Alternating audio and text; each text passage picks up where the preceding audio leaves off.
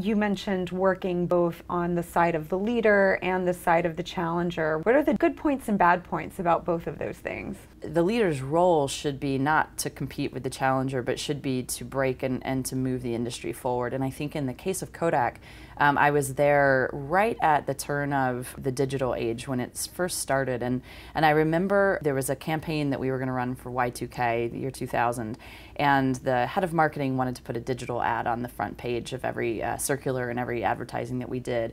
And he got beaten out by the sales guys who wanted to run color negative film, 200 speed color negative film. We went with that. And, you know, obviously Kodak today is where it is. So I actually learned an important lesson about the leader, not just looking at the competitor, but really looking to where the industry is going and how to get there quicker.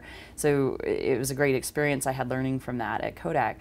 And then in the case of the challenger, I've worked for two challengers that behave pretty differently. So Adidas is a great challenger to Nike, but depending on where they are in the world, they are the leader in certain things. And I think that a challenger like Pepsi does, I think a challenger should look to the leader and should challenge them quite hard on multitudes of things. But I also think that they should look to innovate themselves. And so sometimes the challenger where they sit can become the leader by innovating.